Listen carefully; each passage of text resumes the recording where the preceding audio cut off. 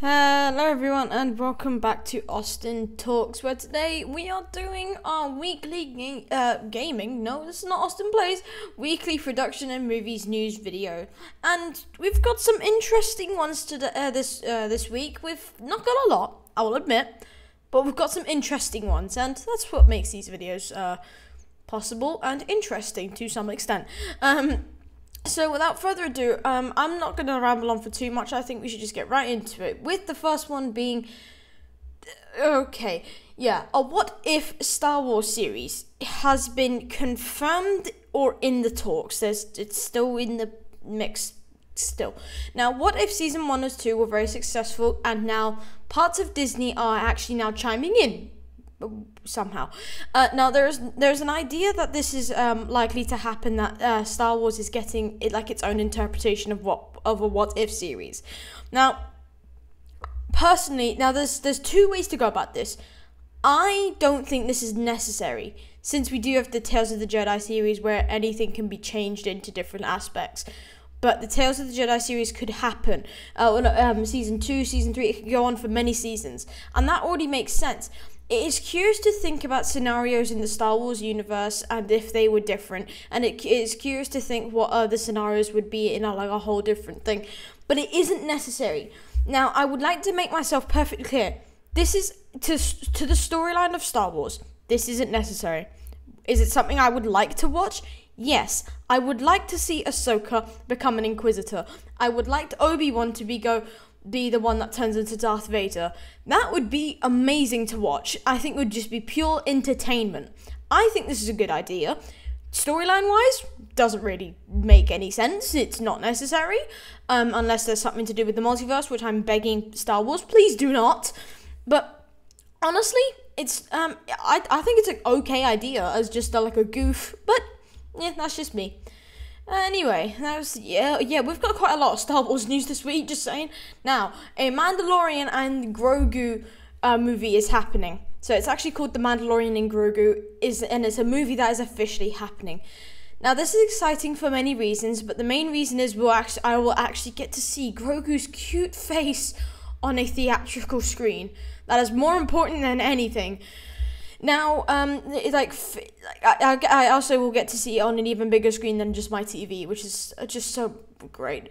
Now, I'm so behind on this idea, I'm so behind this idea, because I think this is actually a good idea, because, I think I may know what it's about, but I think it will be a similar scenario to the Peaky Blinders franchise. So, obviously, we know season 4 of The Mandalorian is officially happening, but depending on the plot of that season, this could be the send-off for the show.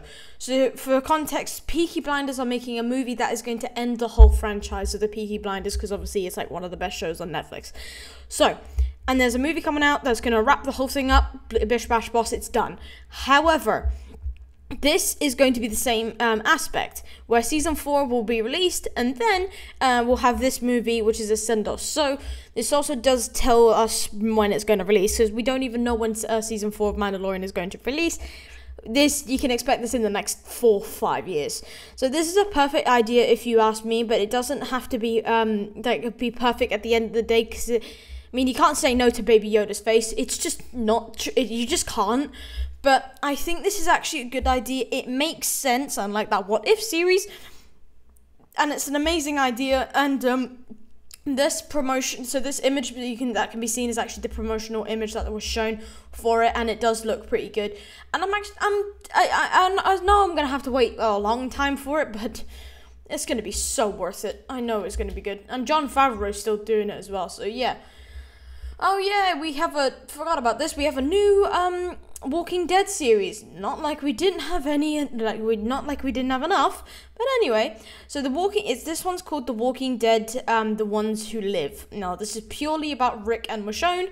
And we got a trailer for it, and it's said to release not too far away. Now, I get this show one bit to be honest. I don't get this show because I've never watched The Walking Dead. I want to, just never have. But I don't get the whole franchise at all, because the plot of the series just seems so confusing, because they seem the exact same. People killing or attempting to kill zombies. and then people turning on each other. It's just a repetition, isn't it? Now, it is in regard to people who are still living, and this is going to wrap up the whole thing. Apparently, they said the same for Star Wars, and it's not the case now.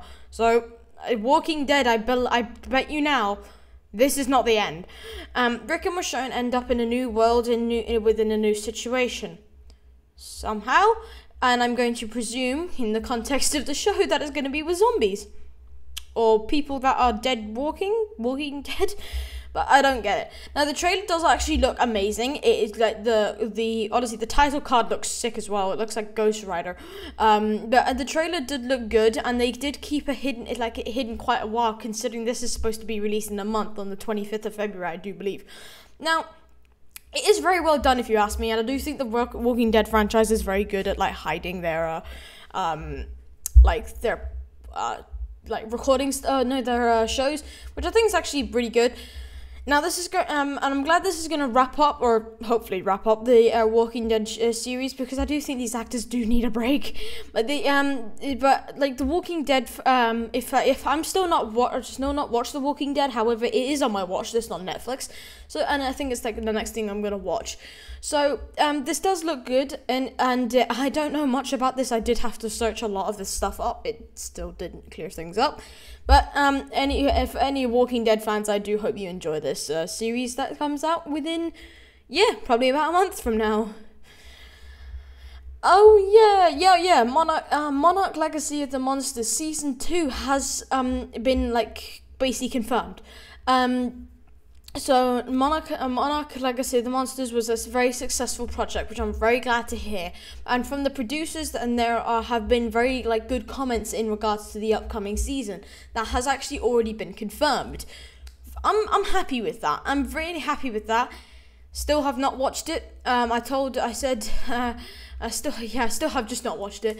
Now, I have a friend that was very pleased to hear this, and I made him unhappy when I told him I still haven't watched it, which I still have not, unfortunately. But the series has seemed to do well so far, and based on the context of the universe and this whole actual franchise, I can see this whole Monarch Legacy of the Monsters still running for 3 seasons, because you have such a big organization being Monarch, and you have such a big plot hole that you can literally split it into 3. I think this is a perfect idea. This also does depend on the success of the upcoming movie, being Godzilla x Kong. Now, it's good to see that this franchise is still keeping its head held high, because there's been so many doubts with this franchise, but it's still coming out with bangers like this. It just looks good. I'm just saying that. I haven't watched it. Well, it looks good, and the next movie is looking just as good. So honestly, I think I'm definitely gonna watch this. I'm hoping to watch this in the next week, because but just GCSE revision is not fun. Honestly, it's so not fun, but I know at the end of the day it will be worth it. But anyway, oh yes, right, okay, I know I don't usually do this, but this is the best news of the week. So the Big Bang Theory Georgie spin-off series has been confirmed. Now, with Sheldon season 7 just around the corner, it's in 2 weeks' time. I'm so happy. We're people are wondering what the next Big Bang Theory spin-off series would be, since it was confirmed a while ago, but this is not what we would have thought in the slightest. But Georgie Cooper is getting his own series. Yeah, that was a bit demonic, but okay. We actually have some context as to what this will be about as well, and it will take place after the events of this upcoming season, and it will be about Georgie getting over the events of what is happening in Young Sheldon season 7 and building his entire empire. I hope that was a good pun, but I'm not really sure. This also shows us that his never-ending list of girlfriends, which sounds bad, but he may have actually finally settled down, that we don't know. But I'm very excited, and I'm glad that it's the character for Georgie, because he is very underrated. And we may have the main actor from The Big Bang Theory come back. So this is very much deserved. I'm very excited for it. I can't wait to see Georgie get his own series. I think that'll be epic. So and we don't know when this will come out, but it definitely will be after season 7. So definitely, I would say, if depending on the development, early 2025 depends. But anyway, Five Nights at Freddy's 2 has its expectations already. Now the last movie was an extreme success. Very much so. It was an extreme success, and this is actually evident from both of the reviews. Like from many of the reviews that have come out and the amount of box office it's made. It's made quite a lot. And however, current leakers and producers are saying that this upcoming sequel is actually to be successful, more successful than more successful box office wise than this movie, expecting to make over $300 million. That's a successful movie, if you ask me. That's a lot of money. Now, the first movie was good and it was fascinating, but and it was definitely its storyline was great. I mean, having Springtrap come in, and then it was such a big surprise. But yeah, I honestly think this is going to be good. I'm also excited to see what happens with this upcoming movie, because Five Nights at Freddy's was a good movie. But I guess we'll have to wait and see what happens with this next movie. I hope it makes more. I mean, sequels have such a bad rap, and I get that. Because if you set the bar so high for one movie and then you fail with the second movie, that actually does depreciate your goal so much. And that is, that's one concern when it comes to, sequels. But I'm hoping this will do better. And you have so much lore to base off of, so you basically don't really have an excuse to do bad, but you never know. You have to be open to this possibility. I mean, look at Aquaman 2. The first one was awful, the second one was great. I never thought I'd say that about Aquaman 2, but it was such a good movie. But yeah, honestly, well worth it. Oh yeah, oh my god, how are we close at the end already? We're only like 12 minutes in. Okay, well, Shimo, official review, people. I know it's not the greatest photos, but here you go. Now, by the day, we are getting more details about this Godzilla movie, and we are getting more details in regards to this movie, but we had the bigger news when they revealed another main antagonist for this movie. And that would be Shimu. So Shimu will apparently partner up with the Scar King, kind of. Now, as can be seen, it was revealed on the front cover of a toy box that Shimu, this is Shimu, and that this is not fake, by the way. This is what Shimu will look like. It looks cool, that's for sure. And nothing I haven't seen before when it comes to the Monsterverse. But personally, I don't want to come close to it. It kind of looks like the same to like a white, grayish, frosty version of Godzilla. Now, according to leaks, Godzilla will fight Shimu.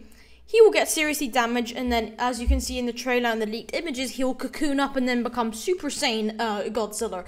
So, honestly, I think this may make a perfect match, because Shimu just looks powerful, and like, if Godzilla had just... I don't know. It just looks so much more powerful and actually arguably a lot cooler. But it just definitely looks like he has some serious horsepower.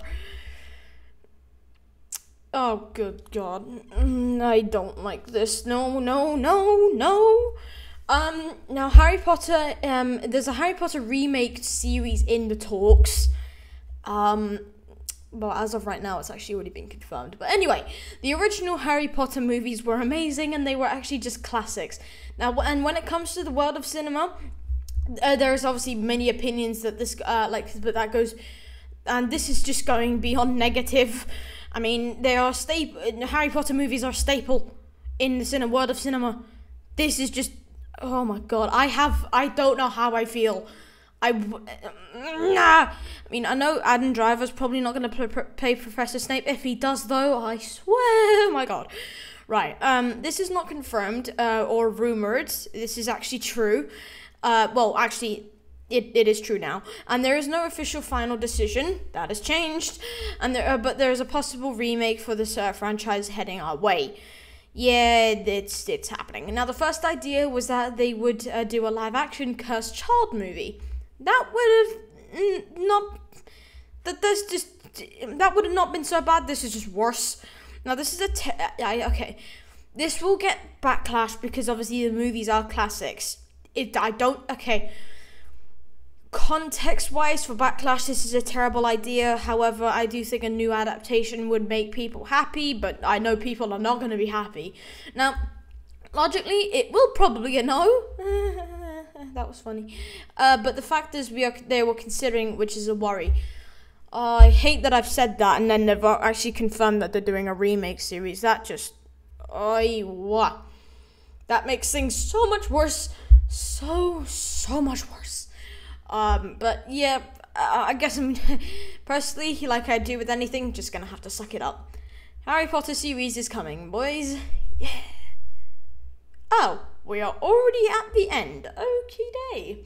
Now, Star Wars Rey solo movie expectations. So, as we know, Rey is getting her own movie, and there has already been some expectations coming in.